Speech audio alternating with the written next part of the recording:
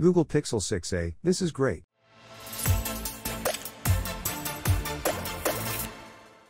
Hello guys, I hope you are all doing great. We are back. The Google Pixel 6a is expected to hit shelves in a few months, and several specifications for the device have now been released by its shadow leak, some of which have already previously been leaked. The Pixel 6a will be equipped with 3 Sony cameras, the IMX355, IMX363, and IMX386, and in a nutshell, the device will mix cameras from the Pixel 5 and Pixel 6 series, with Google refusing to give up the IMX363 sensor.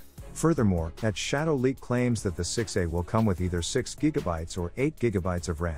Unlike its competition, Google usually only offers one RAM configuration for its Pixel smartphones, so as a result, it appears unlikely that Google will change its strategy with the Pixel 6a. Moreover, as per the reports, Google is planning to use a 60Hz panel in the 6a, similar to the previous Pixel series smartphones. So just like the Pixel 4a 5G, the Pixel 6a will have a 6.2-inch display, and because of its lower bezels and somewhat taller aspect ratio, the former will be smaller than the latter. Furthermore, the device will feature a 4,800 mAh battery that supports 30 watts charging, which is larger than the Pixel 5a and Pixel 6. Finally, the device is expected to be released in the month of May, possibly in conjunction with the Pixel Watch. Apart from that, 9 to 5 Google revealed earlier this month that Google's forthcoming foldable phone could be called the Pixel Notepad and could cost less than the Galaxy Fold. The Pixel Notepad is now expected to cost roughly $1,400, according to reports. Two separate individuals familiar with Google's current planning provided this target price,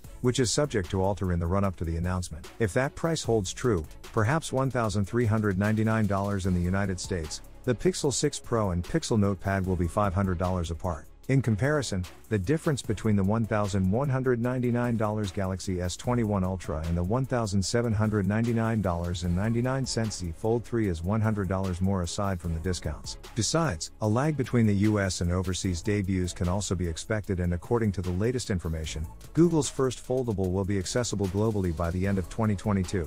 This Pixel Foldable will resemble Oppo's Find N rather than Samsung's Galaxy Fold N in that it will be short and wide instead of tall and narrow. Moreover, it will be driven by a Google Tensor chip, although it will not have the 50-megapixel Samsung GN1 sensor found on the Pixel 6.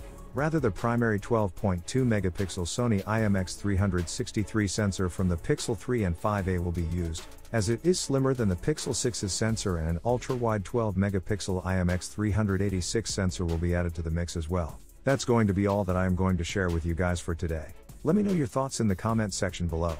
If you guys are new here, be sure to subscribe. The Tech Chat is over and I am out.